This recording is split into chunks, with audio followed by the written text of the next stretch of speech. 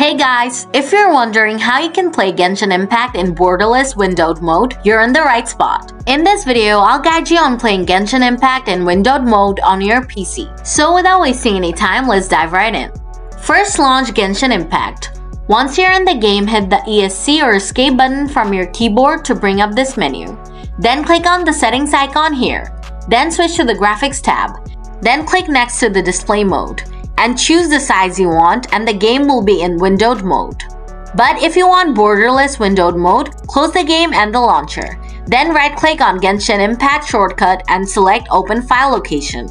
Now File Explorer will open up. Just scroll up and go to the Genshin Impact game folder. Now right-click on the Genshin Impact and choose Show More Options from the context menu. Then click on Create Shortcut and then on Yes. Now go back to your desktop and you'll find a new Genshin Impact shortcut. Right-click on it and select Properties. Then click on the target field and add a space at the end of these texts. Then type in -pop-up-window space screen height space 180 space screen width space 1920.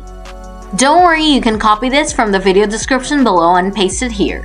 You can also change the resolution to your desired resolution by typing the height and width in place of 180 and 1920. After that, click on Apply and then on OK to save these settings. Then open the game using this shortcut, and it should open up in borderless windowed mode.